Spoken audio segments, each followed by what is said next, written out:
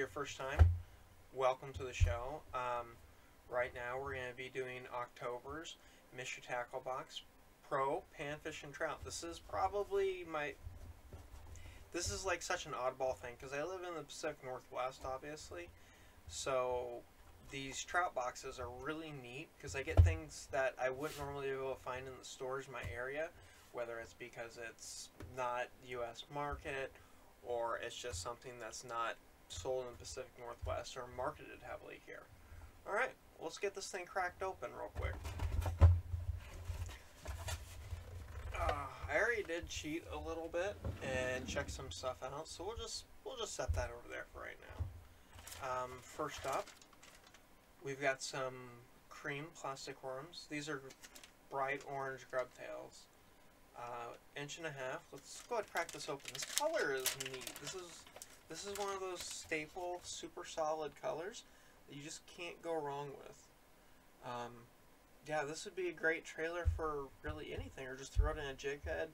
Maybe put a little spinner guy on the front of it. Actually, I think I have sort of what I'm talking about kind of already rigged up right here.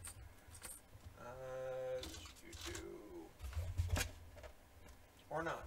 I think I could be completely wrong. Yeah. I think I did, but I don't. Anyway, so you just take a jig head, and then they sell like a little Colorado blade arm that you can tie onto, and this would be absolutely perfect for that. Silver or copper, it doesn't really matter. It really depends on your watercolor. But that's super solid. I love grub tails. They're just so universally good at everything. You can catch bass on them, you can do crappie, you can do trout, you can do fish, perch, whatever, doesn't matter. This is our price list for everything that came in the box. I don't know how well you guys are going to be able to see this. It's not really that important. These boxes are always packed with value anyway. So these are number 4 rotating light wire panfish hooks. I know what they are. I just wanted you guys to see it. Yeah. I don't use live bait really at all, besides the fact that it's kind of a pain to get live bait in my area. But yeah. So there's your hook. It's got a rotational bend in it, and it's kind of an offset shank. It's kind of hard for me to show this to you because it's such light wire, but this is perfect for those sneaky panfish. I would not try to use this on a trout. I think a trout would straighten this thing right out, but like a bluegill or a crappie maybe, I think you can get away with this. Alright, Mismo. Ooh, these look like tubes. There are many tubes, so that's pretty cool. Once again, like, my only complaint about this box is that they never give you size appropriate jig heads. I think they did like 2 months ago for the first time in like a year. But yeah, it's a tube jig. It's kind of like a dirty watercolor almost, with a little black flake in it. I mean, subtle, simple, does the job. This color itself, I don't think I've ever used quite this pale. I was kind of hoping that these were going to be a little bit more of a chartreuse, but they're not. But that off color might be the ticket. Oof. Alright. Ooh, we got blade bait. So this is an Acme V-Rod. Does it give us a weight? 1/4 of an ounce. They call this color Pony Boy. Now, I have realized in the water around me, the wild fish, they prefer like your whites, your silvers, your more neutral tones. Maybe like, well, they would hit this orange because this works great. They'll also hit like yellows and greens and whatnot like that. But for whatever reason, the hatchery fish and the stock trout in my lakes around me and the rivers and the hatchery fish, they love pink, and they love chartreuse. And this is a little bit of everything enough. I think this would be ideal. This would hit both. Well, that's kind of upsetting. The little clip for the back of it's just laying on the hook. I mean, I can put that on. That's not a big deal. It's just kind of surprised that's not put on there a little better. Let's just go ahead and slip that in that middle slot. There we go. But yeah, for those of you that have never used a blade bait, I highly recommend it. It's a neat way to catch fish. You can jig it up and down like a jig. You can cast it and retrieve it, kind of do like a yo-yo through the water with it if you want to, or you can just straight retrieve it. And I've even had luck on like the steel shad, like the 2.5 inch guys, trolling it, oddly enough. I just tried it one day. I was like, I'll try it, see what happens. Works great. You can also cast blade baits really well. They're not just for jigging, so don't be afraid to just experiment. That's actually a really cool bait. Nice little hooks. The color on it's great. It's subtle, but it's just enough, which is cool. Alright, we got some paddle tails here. Weston Shad Tees Slim in sparkling green. Let's crack this open real quick. Get one of these little guys out of here. Weston baits, I found they're pretty good quality. You know, it's a little surprising. Like this little guy here. Yeah, you might be able to make it out, but it's got an eye. It's got a little bitty baby eye. It looks just like a little minnow. It's got a slit on the back for your hook. It's got a slit in the belly to kind of tuck that hook up in there. Multiple layers that were poured into this. Plus it's got like a scale texture. I don't know if the camera's going to pick all this up because this is such a small finesse bait. To fish this, I would recommend maybe, I mean, obviously you could drop shot this. You could you could definitely drop shot this. This would be an awesome drop shot weight. But even maybe you could fish it weightless on like the smallest EWG hook you could find. I mean, you could put a jig head on it, but it would take kind of that finesse presence away from it. Maybe you could cut this a little bit and try to slip like a tube jig head in it. See how that worked. But I think the smallest EWG you can find, or the smallest, like, I don't even want to say bait hook, any type of worm, or essentially you're going to do anything you can to make this Texas rig, I think would be an ideal ticket with this. Especially in rivers, this would be cool. Just get some weight on this somewhere. If you get like a tiny underspin, or maybe like a tiny weighted hook, like the smallest one you can get, maybe like, I don't know, maybe if you could find a 1/0, a 1/0 would probably be still too big. Yeah, that's still too big. Maybe like a 1 or a 2, if you could find it, that would be the ticket for this. This is a cool bait. I'm definitely gonna keep this in mind, but its presence is so finesse.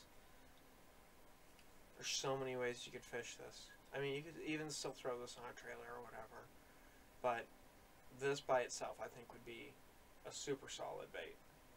This is cool. I'm really happy to use in here. How much was this?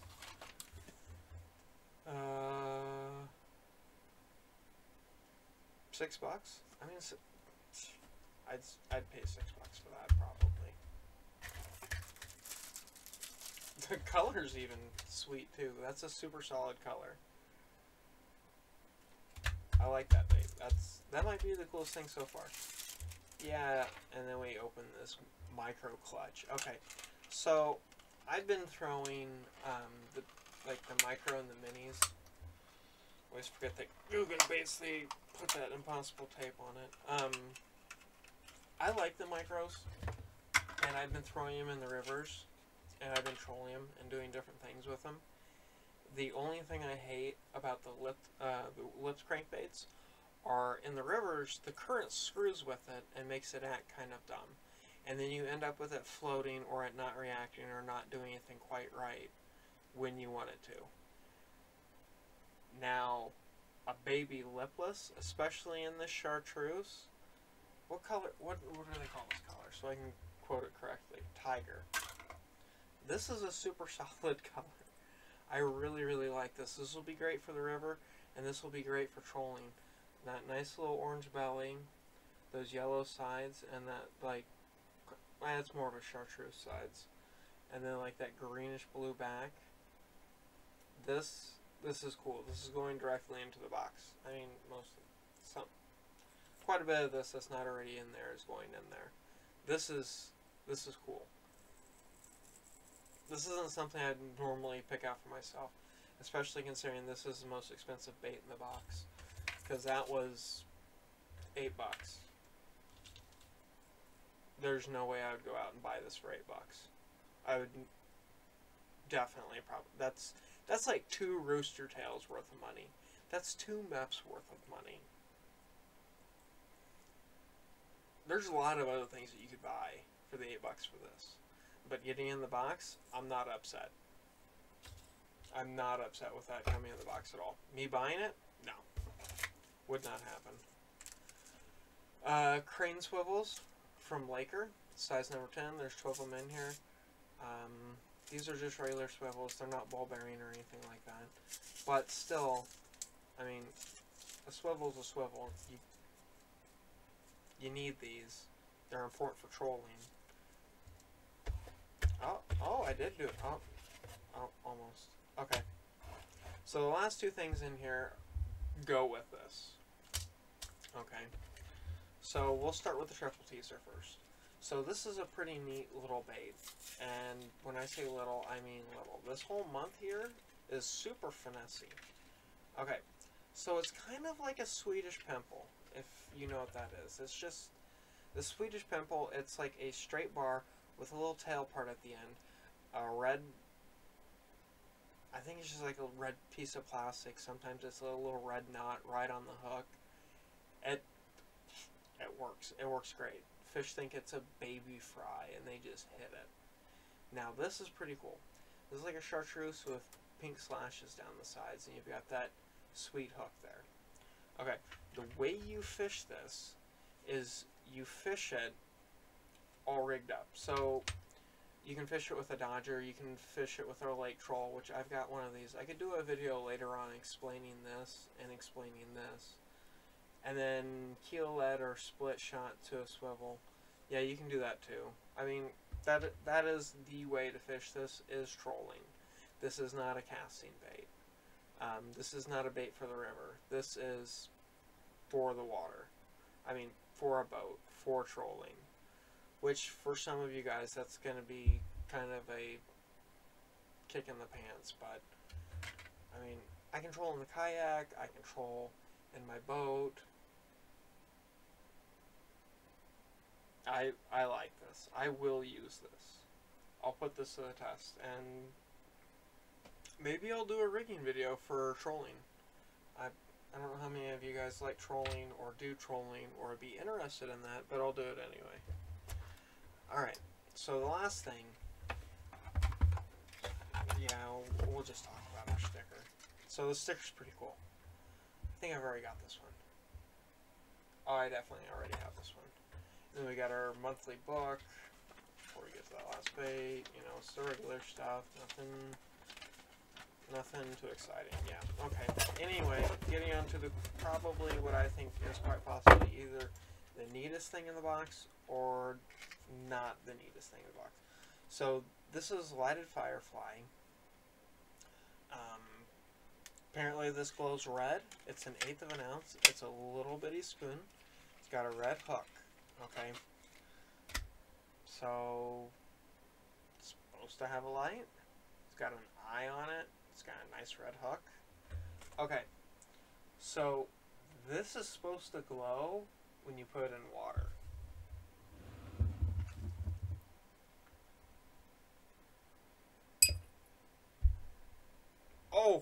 Oh, it actually works. Here, let me see if I can turn off the lights so you guys can see this.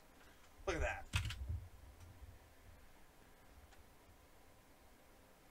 Oh. Okay. So. Let's see if I can. That's pretty cool. That's actually pretty cool. I wonder what the battery life is on this. Take it out of the water, no glow.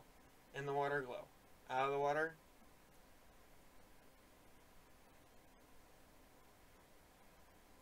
That's really cool. That's really neat. Wow, that's neat. I like it. I am...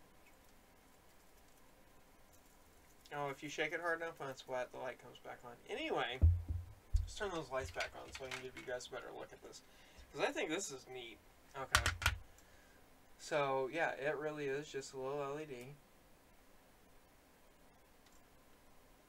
And with a little eyeball on it. Kind of brassy colored. Red hook. And so my fingers are wet now, so I can turn it on with my fingers. Oh, there it goes. That's pretty sweet. Alright, let's read the package and figure out more about this. So every month I get a little like preview of what's in the box, so I usually know, but I didn't really do a lot of research on this or really check it out that much. This is really, really cool. So it says it's for walleye, bass, pike, trout, salmon, perch, crappie, and sunfish. Salmon's out because you can't fish at night for salmon here. Trout is out because, well, most of the rivers around me are closed at night. I guess the lakes you could fish for trout at night. Pike, we don't have pike on my side of the state. Fortunately, unfortunately, I would love to go fishing for pike, but they're invasive for here. Bass, yeah, I can see a bass hitting that at night. A walleye, definitely walleye hitting that. A crappie or a sunfish, I'm not sure how I feel about it hitting that. Jig it, dead stick it, great on tip-ups and rattle reeds.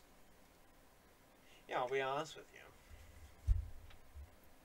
What I would like to do with this is throw this behind a Dodger and troll this at night in maybe 20 or 30 feet of water and just see what happens.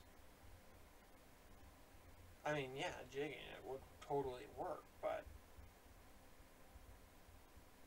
I want to see what would happen if you trolled it at like 30 feet on a slow roll behind a Dodger. I think that would be the ultimate ticket for this. Alright, I should probably stop. We're pretty far into this video now, but this is really, really neat. Yeah. We're getting super close to giveaway time, and for sure things that'll be in the giveaway are going to be stuff from Sixth Sense. There's going to be some Guggen Squad stuff in there. There's going to be Z-Man stuff in there, chatterbaits, swim baits, crankbaits, soft baits, pretty much a whole bunch of stuff. Like I've gathered a bunch of things that I thought would be really neat to have and really neat to be able to give away. So that's what I put in the box that I plan on giving away. I'm not going to unveil it till we hit that 250, and when we hit that 250, I'll show it to everybody. But yeah. So we're getting really close, guys. This box is super exciting. I think I'm definitely going to go in depth now that I have more stuff like this that is made for, well, this is definitely made for trolling. But I want to try to troll this at night. So we'll see if we can do some nighttime footage. I'll see if I can pick a pretty decent lake that is solid at night. We'll see what we can do. We'll figure it out. Alright, tight lines, guys. Catch you later.